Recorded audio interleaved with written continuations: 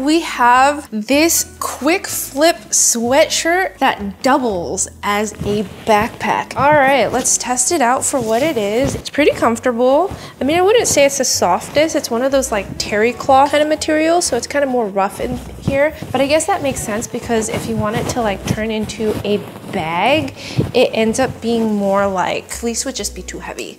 But let's see how this works. I'm supposed to be able to flip the whole thing over like this. Actually, that was like a very quick, swift move. But then you're kind of left with like a bag with a bunch of materials in here. Already with nothing else in here, it already feels kind of heavy. The drawstring is a little flimsy. Like I want to be able to carry some snacks or whatever. I'm gonna go with 6 out of 10 on this one.